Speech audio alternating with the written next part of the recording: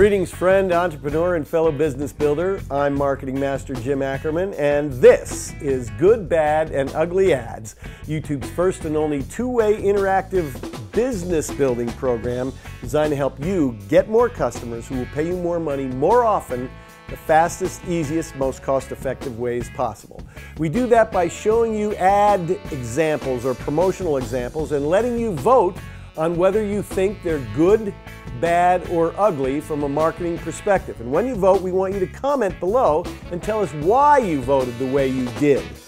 Then, after you voted, you get to discover what I, the marketing master, think about whether they're good, bad, and ugly, and I will tell you why I voted that way as well.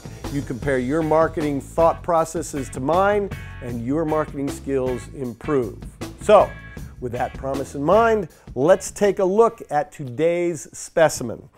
This is from Comcast, and it's one of those tear off the side here, tear off the side there, then tear off the top thing there, and then you get to open it up. And when you open it up, this is what the inside looks like. So, do you think it's good, bad, or ugly? What I'd like you to do is feel free at any point in time to stop the video and look carefully for as long as it takes at all the pieces of this package, the envelope and the interior, and decide whether you think it's good, bad, or ugly and why.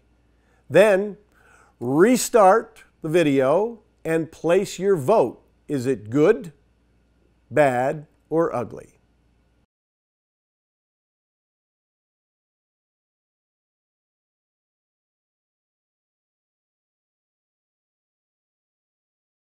All right, we're talking about this Comcast promotion via direct mail. The question is it good, bad, or ugly?